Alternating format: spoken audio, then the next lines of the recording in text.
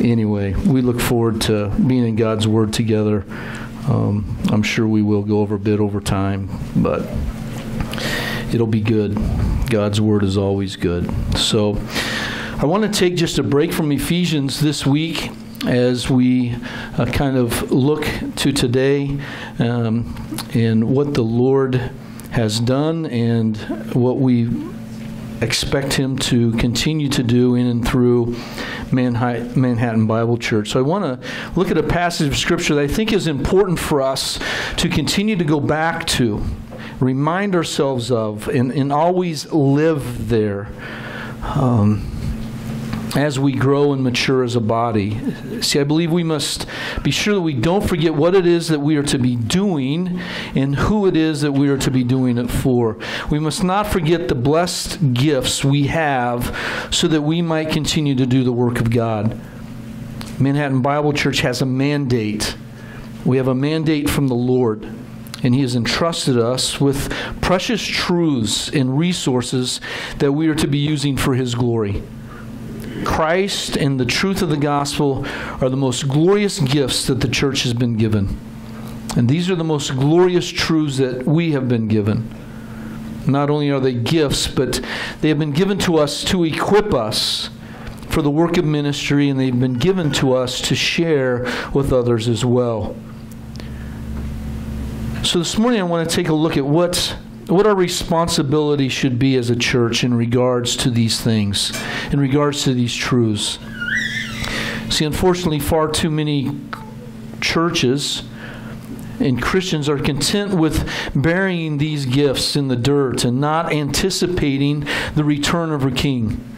And I think this happens in many different ways. I see where the world and its lures have caused the church to lose focus on her real purpose. We get caught up in serving the good of society and not the best of our master. One author put it like this: there is something worse than death and something better than human flourishing. If we hope only for renewed cities and restored bodies in this life, we are of all people most to be pitied. And we certainly aren't to ignore the issues of our culture and the world, but we need to understand that the church is not responsible for most of the problems in the world, and we are not then responsible to fix them. There is certainly a care and concern for the hurting and the vulnerable, but it's secondary to the real work we have been given, which is simply to know Christ and to make Him known. I think another way in which the church is neglecting its responsibility today is that the individual professing believer is abdicating his or her responsibility. Too many believing Christians, too many professing believers are content riding out their time on this earth thinking that their ticket is punched and they've got a free road into heaven. They're okay going to church and working and living a moral life, but anything outside of that is that's for the super spiritual. They don't engage with anyone around them, whether believer or unbeliever, in spiritual matters whatsoever. They're glad to talk about the economy. They're glad to talk about sports or the weather. But spiritual things, we're getting a little bit too personal. That's just my own business. And this is a willful rejection, I believe, of what we see given to us, commands given to us by Christ our Master. I think a third way in which the church and the professing believer buries their talents or their gifts is ignorance. See, maybe the reason why many or some professing believers don't know what he or she should be doing here on earth is because the church doesn't know either. Churches have become little Hollywoods or Disneylands, entertainment centers for self-help focus groups where Christ, His Word, and His Gospel are considered optional and not authoritative. They've become one of the resources in life, not the only resource in life. So Manhattan Bible Church, as we grow and mature, we can't move away from the Lord and the gospel. We must not forget the very foundation, the very core, the very source of salvation in life. And it's what matures the believer and saves the lost. So again, what I'd like to do today is just remind us all of what we have here. what we should be doing, what Manhattan Bible Church what our focus should be, and what it is that where do we find our source and what motivates and informs our ministries and our lives. And we have to be careful that as a church that we don't add more ministries just for the sake of ministries. We have to make sure that the ministries that we do have are being done in the right way, with the right motives, and with the right focus. Doing doesn't mean a thing if the Lord, or it doesn't mean a thing to the Lord if it isn't done for His glory and in His way.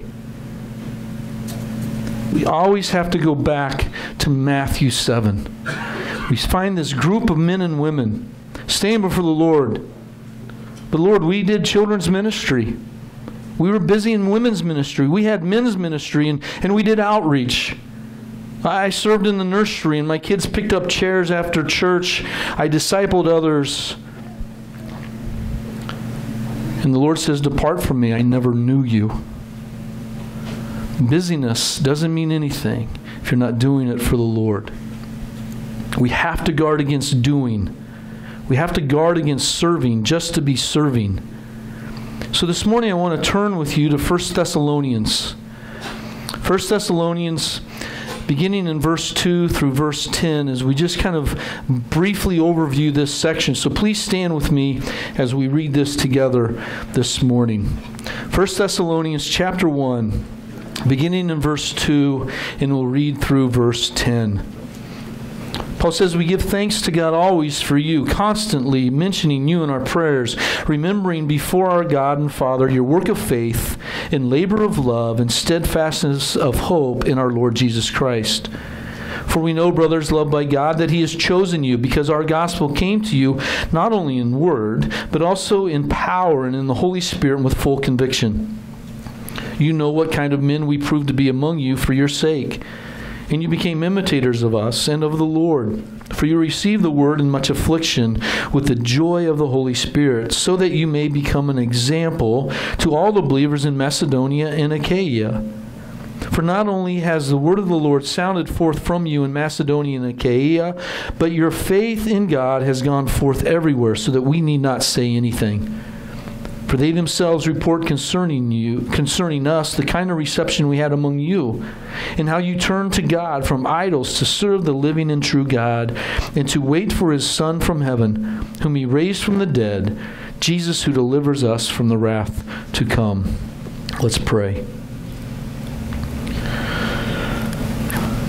Oh, Father, once again, we come to you acknowledging our need for you to open our eyes and ears to see and hear the truths of your word, that we may, the clouds of our flesh may be peeled back so that we might see and behold your glory this morning. And two, Lord, convict us where we need conviction. Encourage us. Draw us to you so that we may be worshipers of you. I pray these things in Jesus' name. Amen. Please be seated. So I want to just pull back a bit this morning and take a little bit of a bigger picture by looking at 4 aspects of the church that I believe it's essential for us to remember and to keep foundational as we move forward in the years ahead. We're going to, in these verses, we're going to look at today our mandate, our model, our motive, and our mission. So again, what is it that we should be doing, and how should we be doing it? What is the overall purpose of our church? What is it that Manhattan Bible Church should never move away from in any of our relationships, in any of our ministries and worship? And how can we protect from just doing stuff instead of doing real, true, Christ-honoring ministry? So again, let's begin by looking at the church's mandate. As you look in Scripture, there's 5 different passages that lay out for us the Lord's commission for His followers, for His church. And what we're going to see essentially is the same command is given in each one of these different verses or passages. They're just from a different perspective. We're given the mandate from the Lord, but it's recorded for us in by all four gospel writers. Again, similar command, just from their own personal perspectives. So we find these in the Gospels, and then also one in the book of Acts. The first and most likely the most familiar of these commissions is found in Matthew 28:18-20. It says, "And Jesus came and said to them, All authority in heaven and on earth has been given to me. Go, therefore, and make disciples of all nations, baptizing them in the name of the Father and the Son and of the Holy Spirit, teaching them to observe all that I have commanded you. And behold, I am with you always to the end of the age." So Matthew is writing his account to a Jewish audience. Jesus in Matthew is presented as the rejected Savior King, who is in fact King, Matthew is claiming. Matthew's account or perspective, first of all, begins with the fact that we do have a King, and his name is Jesus. So when we get to Jesus' post-resurrection, pre-ascension instructions for his followers, it's no surprise to us that Matthew tells us of Jesus' command to make disciples. He says to make followers of Jesus, to make servants of the King, not just converts, but followers, disciples, growing them in the wisdom and knowledge of the Lord. And he says we are to do this as we go and baptize and teach, as we evangelize and disciple, as we engage those around us. Our mindset is to enlist more servants of the King and teach them more about the King and what it looks like to follow the King. The second of these commissions is found in Mark. Mark wrote his gospel account with a different audience in mind. Instead of writing to the Jews, Mark is writing to the men and women in Rome, some of which would have been Jewish, but a majority of them, a vast majority of them, would have been Gentiles and Romans. And we see in Mark chapter 13, verse 10, Jesus declares that the gospel must be proclaimed in the whole world. He says, and the gospel must first be proclaimed to all nations. And then in chapter 14, verse 9, Jesus assures his followers that not only must it be proclaimed, but it will be proclaimed. He says, and truly I say to you, wherever the gospel is proclaimed in the whole world, what she has done will be told in memory of her. Mark is telling us these words in the context of communicating the power of the gospel, not just in Israel, but the whole world. He states the purpose of his account in chapter 10, verse 45. Paul writes, for even the Son of Man came not to be served, but to serve, and to give his life a ransom for many. So here, Mark speaks of the promise and command to proclaim the gospel because there are those who need to hear it, and everyone must hear it in order to know Christ, as Mark does. So the commission from Jesus that Mark records for us is to proclaim Jesus in the power of the gospel. Luke then tells us the third and fourth commissions given to us and to the church. And again, Luke's account is even to a little bit different audience than Matthew and Mark. He's addressing the Greeks. And the first mandate we have from Luke's record is found in Luke 24, 46 to 48. And he said to them, thus it is written, that the Christ should suffer, and on the third day rise from the dead, and that repentance for the forgiveness of sins should be proclaimed in his name to all nations, beginning from Jerusalem. You are my witnesses in these things. And then we see in Acts 1:8, Luke reiterates this again. He says, but as he records Jesus' words, but you will receive power when the Holy Spirit has come upon you, and you will be my witnesses in Jerusalem and in all Judea and Samaria and to the end of the earth. Again, Luke's purpose in writing his accounts is to give an orderly account in order that Jesus might be presented as the ideal Son of Man. And as Jesus commissions his disciples to bear witness to his suffering and death, and that repentance and forgiveness should be proclaimed to the whole world, beginning in Jerusalem. And that's what Luke is telling us Jesus' words say. And here Luke's emphasis is on the disciples being witnesses to the person and work of Christ in his resurrection, something that was rejected and considered unbelievable by the Greeks. And this is what we see happening in the book of Acts. The church cared for one another. They were unified and were meeting daily. They were committed to the teaching of God's word and to one another. Their love for Christ and their love for each other compelled others outside the church to at least take notice of what was happening inside the church. These witnesses declared the truths of who Jesus was and what he had accomplished.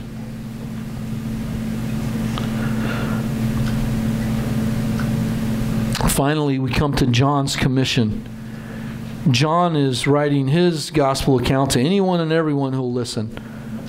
John comes quite a bit later than the first three, and so he uses those as kind of his launching point. That's why John is different. He assumes that everybody's already read Matthew, Mark, and Luke, and so he kind of skips over their information. He kind of adds and goes a different direction. But John's commission is found in verse 21 of... let me find it. I don't have it. It's in the book of John somewhere. But he says, "Peace be with you. As the Father has sent me, even so I am sending you." And in order to understand what Jesus means by sending us, I believe we need to understand what his being sent by the Father means. There are certain things that in God's providence he began to do and teach that he has now entrusted us to carry on and carry out. In Acts 1:1, Luke writes, in the first book, "O Theophilus, I have dealt with all that Jesus began to do and teach until the day when he was taken up, after he'd given commands through his Holy Spirit to the apostles whom he had chosen." So there is an expectation of Christ that his disciples, that his church will continue and seek to accomplish some of the things that he had started. And we've been entrusted with these things to fulfill this purpose. And we'll continue to teach what he taught. We will continue to preach faith and repentance for salvation. We will continue to proclaim Christ as God, and that only in believing in him can a person have eternal life. But I think there's more going on here. I believe that when Jesus says that he is sending us, just as he was sent by the Father, he's speaking of not just the task, but the relationship as well. See, Jesus came in full submission to the Father. He came to do the Father's will. As truly man, he relied completely and fully on the Holy Spirit. He came to the Father's glory. He came for the Father's glory and not his own.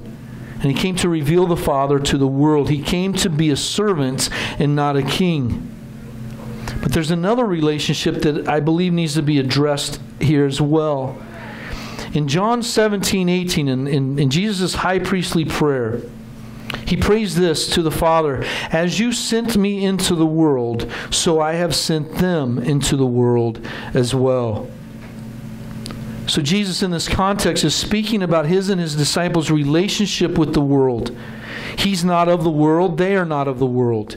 He is hated by the world. They will be hated by the world. He's kept safe by the Father. They will be kept safe by the Father. Even in the world, they will be sanctified by the world, by the Word. And it's in these ways that we are to go. It is in these ways that we are sent.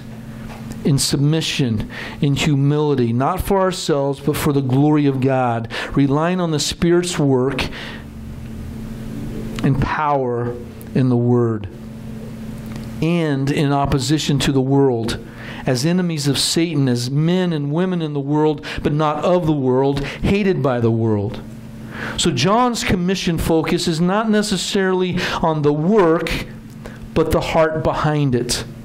We are sent. We are to go with the same message and the same attitude and heart that our Savior came with. In his humility, he considered himself to be serving something much greater. And we are to consider that as well. So Matthew, make disciples. Mark, proclaim the gospel. Luke, be my witnesses. And John, continue to live in a world that will oppose you, all the while teaching and proclaiming what Jesus did. Same story, different perspectives. In all of this, we are to be doing, yes, as individuals, but in community, as a body, as members of Christ's church, with him as our head, edifying the saints and evangelizing the lost. It is these things that are to be being done inside and outside the church. And this focus is what edifies us as believers and causes us to evangelize outside. It unifies us.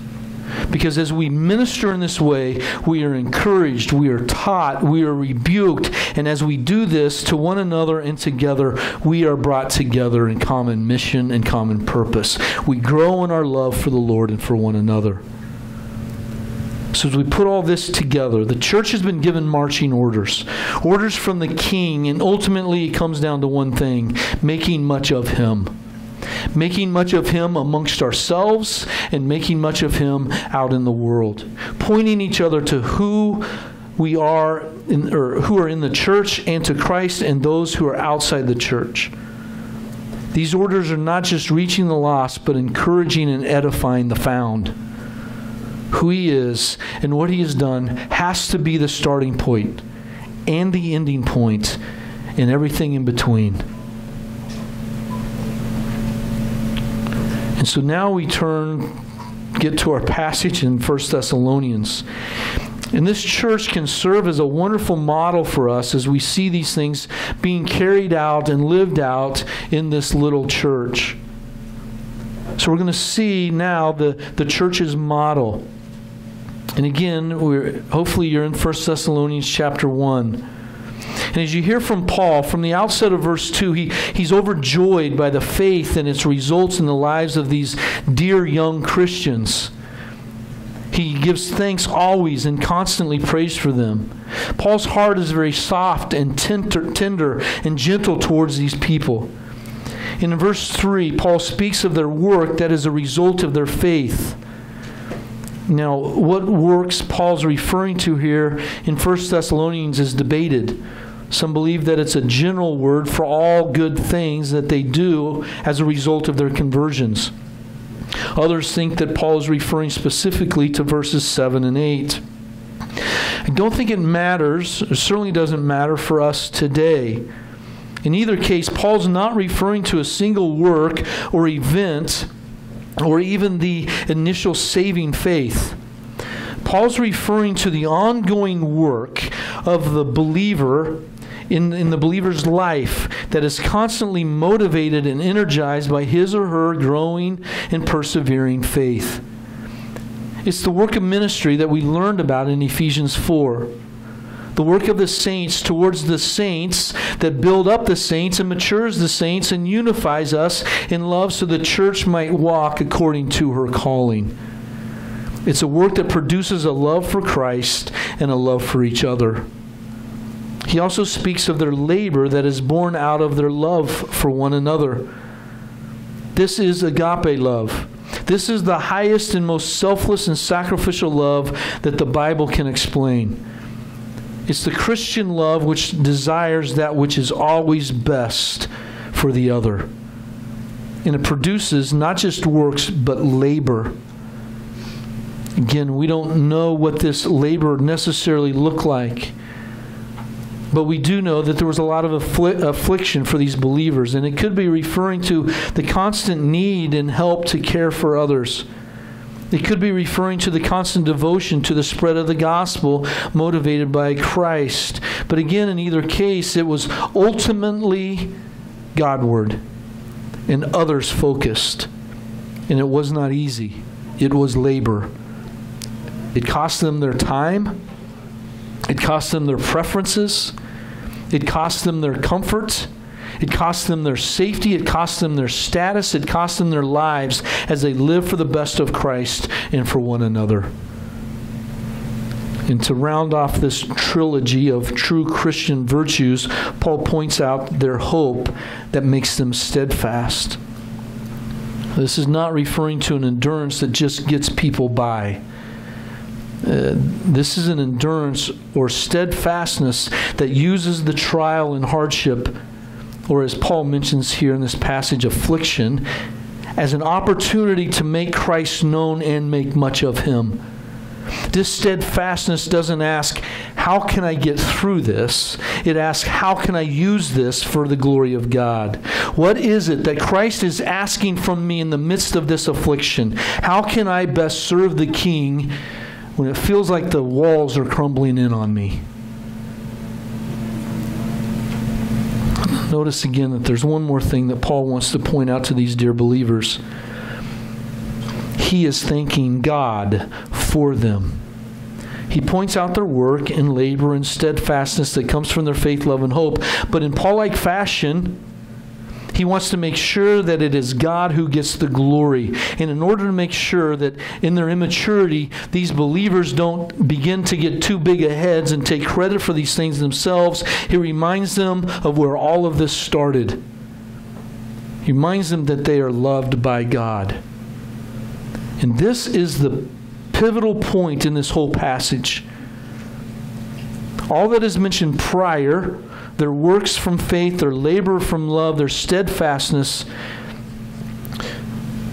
and everything that comes after it flows from this love.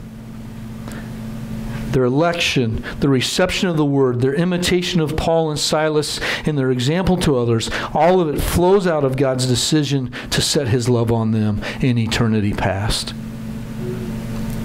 And this is not a love for which God has for the world.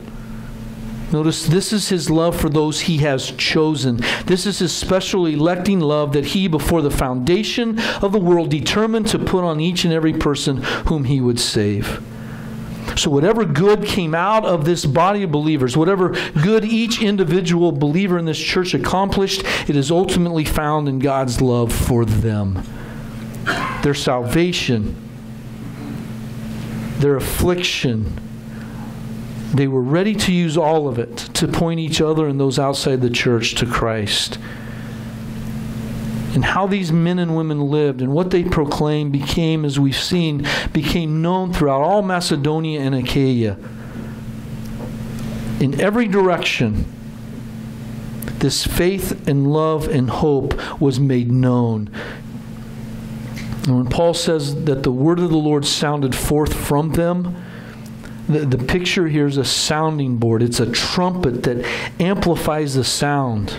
The joy that these men and women had in the midst of affliction because of their salvation and relationships with each other magnified the sound of the gospel, and it made it ring throughout all the local area.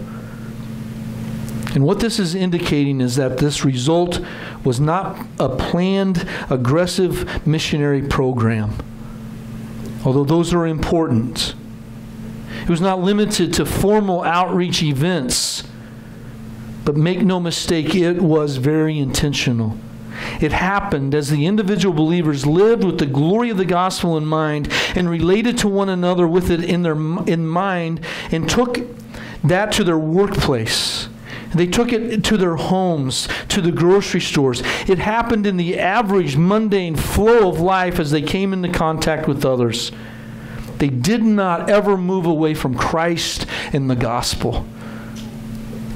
And then these others who heard it and saw Christ in the lives of the Thessalonians then took it with them where they were going and on their way.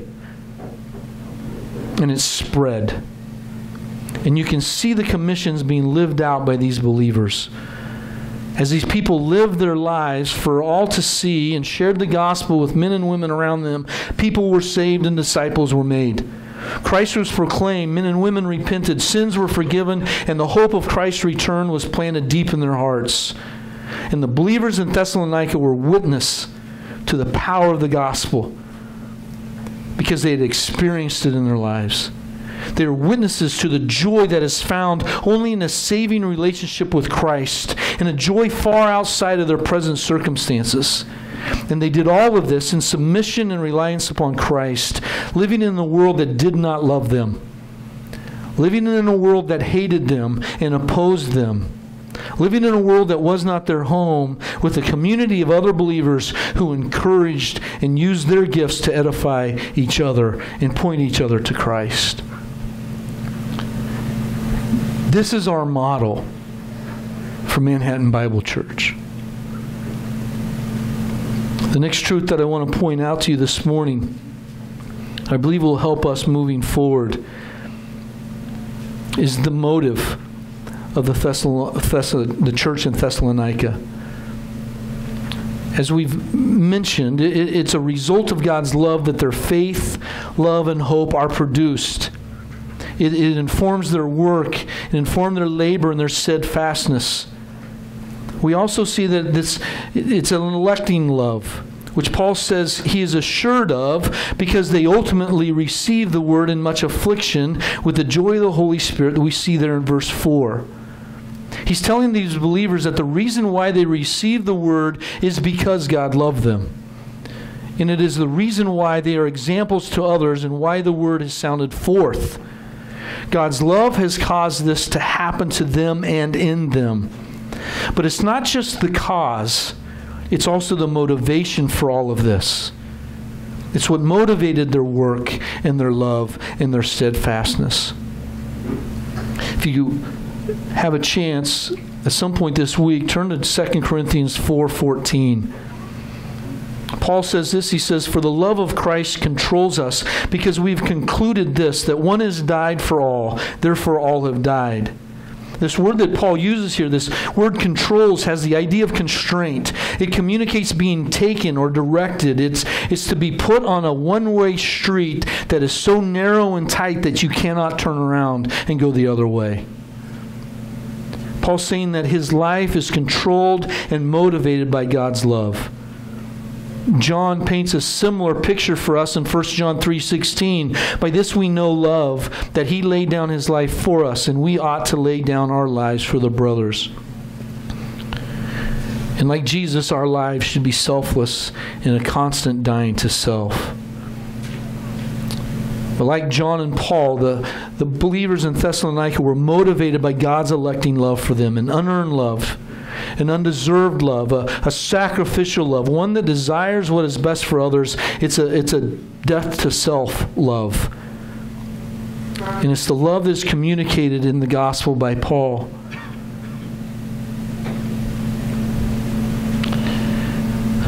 Brothers and sisters, you once hated God and deserved his wrath.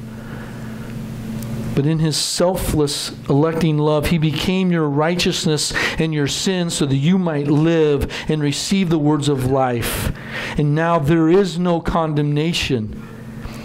And it's the same love that God has for you that he has for these believers in Thessalonica. And this is why they were filled with love in the midst of trials. This is why they were an encouragement to one another, to Paul and to many others, and even us today as we read these inspired words. And this is why they sounded forth the word of the Lord. This is what motivated body life in Thessalonica. They were loved by the King. No longer his enemies. They were loved by him.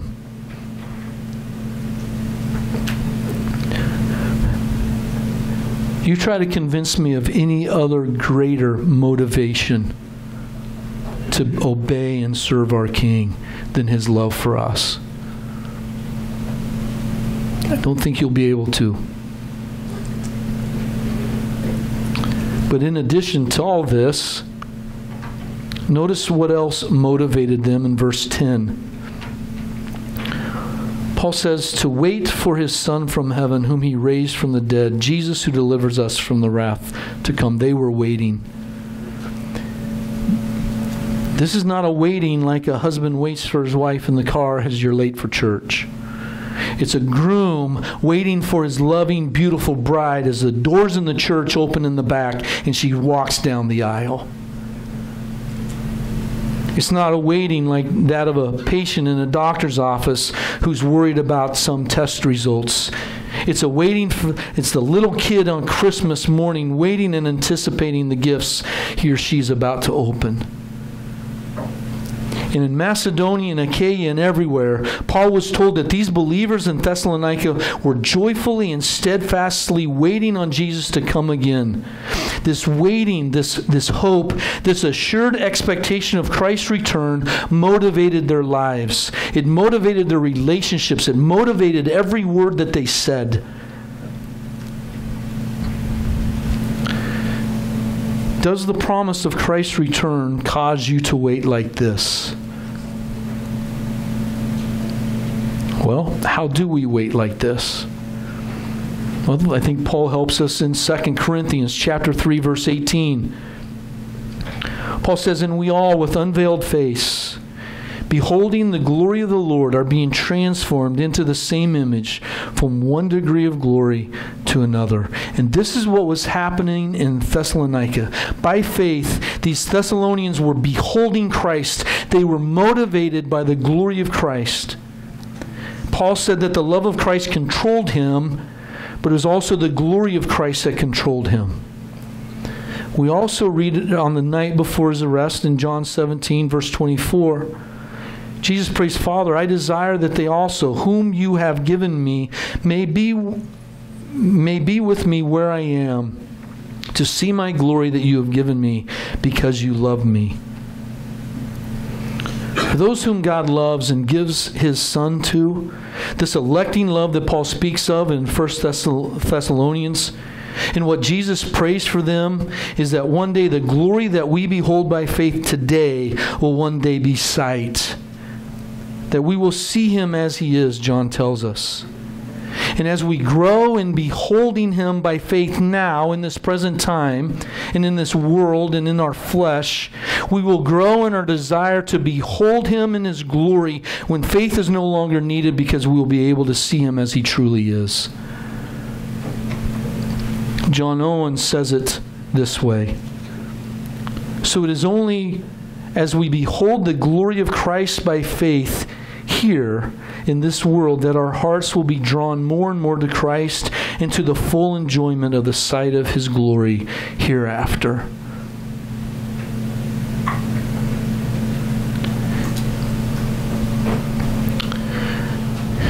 If Christ is not beautiful to you today, what makes you think He'll be beautiful to you in heaven? If you are not in some way beholding His glory now, what makes you think that glory will mean anything to you in eternity? And this is what these young believers were waiting on. They desired their faith to become sight so as they could see the complete glory of their Lord and Savior. See, for them, just one day in the presence of Jesus, beholding His glory, was worth more than anything this world had to offer. Just one simple day in their glorious Savior's presence was worth everything that they had lost by receiving the word of truth. Just one day for them, just one day spent with the one who delivered them from the wrath to come, is worth any amount of affliction that this world brought upon them. But it isn't just one day, it's an eternity. And the worth of His glory far outweighed all that the world could offer or dump on them. Suffering, affliction, trials, none of it was worthy to be compared to what they were waiting for. They were waiting for their bridegroom to come back for them.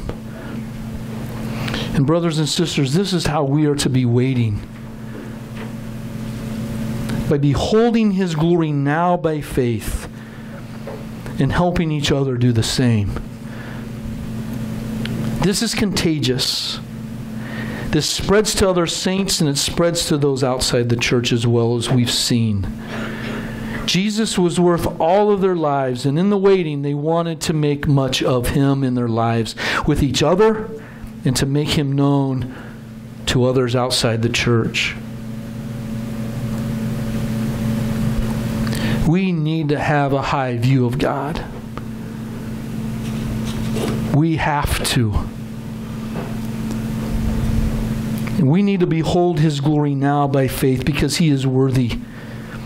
And His worth and glory should motivate us to sound forth the word of the Lord so that we might know Him more and so that we might make much of Him to those who don't know Him. The final truth that we're going to pull out of this passage this morning is we need to be consumed with our mission. And speaking of the Thessalonians, Paul tells us in verse 9 that they turned to God from idols to serve the living and true God. Their salvation caused them to change their allegiance. Their master changed. They were no longer slaves to their sin in this world, but began to serve the one true God. And what we read about in these verses was their new way of life. To God from idols. No riding the fence, no lukewarmness. They went away from the flow of society. They were delivered from the domain of darkness and transferred into the kingdom of Jesus. Now, although the word Paul uses here that we translate serve, it goes beyond worship to submission, to God's lordship in every aspect of life, but it certainly does include worship. And these new believers knew and understood that the worship of God excluded the worship of idols. Jesus couldn't just become another God on the mantle. He had to be the only one. John MacArthur has written a very helpful book on worship. And really it's just taken from his sermon series in John 4 and his interaction between, or Jesus' interaction between he and the Samaritan woman. And at one point in the conversation, Jesus and this woman are speaking about true worship. And Jesus says, "But the hour is coming and is now here when true worshipers will worship the Father in spirit and truth, for the Father is seeking such people to worship Him." See, Jesus was sent to seek and save the lost, and so it's safe for us to agree with MacArthur when he says, one of the principal things God is doing in redemption is transforming sinners into worshipers. And he continues, the Father sent Christ to seek and save for the specific purpose of producing worshiping people. See, worship is nothing more than responding to the truth of who God is and what He's done and praising Him and pointing others to those truths. It's simply drawing attention to the glory of God and not allowing anything else to steal that glory from Him. And that is how Paul viewed his ministry. Paul says in Romans 1:9 that in preaching the gospel, he was worshiping God. So worship comes in a lot of different forms, not just the medium of music. And it shouldn't be just limited to Sunday mornings. Worship is a way of life, not just an activity. It's a way of life that is lived in light of God's glory, and we praise Him and magnify Him through obedience, through prayer, thankfulness, song, word, service, love for others, using our gifts to benefit the body, and proclaiming Him to others. And if God is worthy of our worship, then we would also have to admit that He's worthy of others' worship as well. It only makes sense that as worshipers of a worthy God, we would want Him to be worshiped by others. So ultimately, the goal, the mission of our ministries and lives is worship. We worship as we teach and preach. We worship as we pursue obedience in our lives. We worship as we encourage, admonish, love, pursue unity. And we worship as we sound forth the word of the Lord.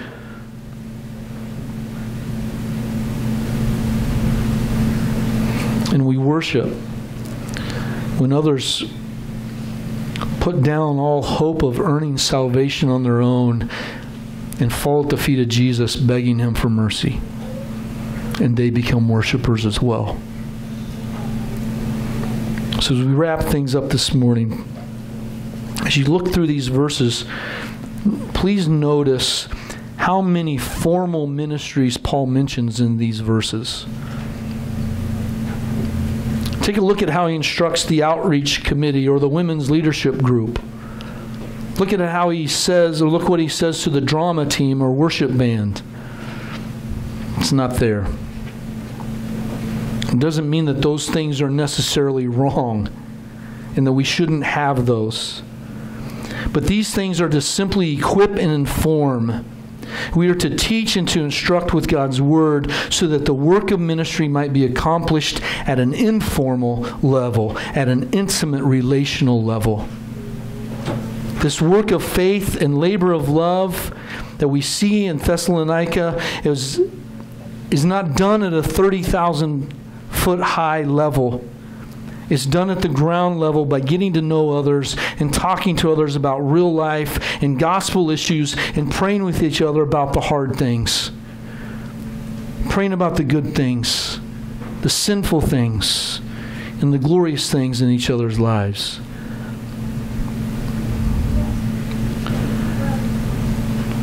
I am in no way equating myself to the Apostle Paul. He was the chief of sinners. That's a joke. Just seeing if you guys were still awake. It's hot. It's been long. I'm about done. But like Paul, I am so thankful for this body. I am thankful for you all. And I truly believe that this is your heart.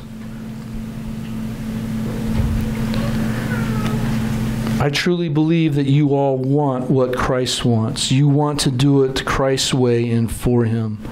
And I know that these things are going on with many of you in here today because I've experienced these things from you. I love Christ more because of your ministry to me. I'm encouraged by you. But if you look at chapter 4, verse 1. Paul says, "Finally then, brothers, we ask and urge you in the Lord that you receive from us how you ought to walk and to please God, just as you are doing, that you do so more and more." And that's what I want to encourage you with this morning. Do so more and more. The couple of translations use the word excel. Excel still more in these things. Let's pray. Father, we thank you for many things that we have read this morning and looked at. We thank you for Manhattan Bible Church, beloved by God, that those in here this morning who are believers have been loved by you with a love that you determined to set on them before time began. It is a love that none of us have earned. It's a love that none of us can keep. But it's a love that is found in the glorious person and work of Jesus Christ. So Lord, may that be our sounding board. May that be our target. May that fill in all the spaces in between as we move forward. Lord, we pray for your favor, whatever that might look like. We know that you are good and that you are wise and that you are sovereign and that nothing happens apart from your loving hand. So, Lord, help us to be a body who is submissive to her head, but does all things for her glory. We pray these things in Jesus' name. Amen.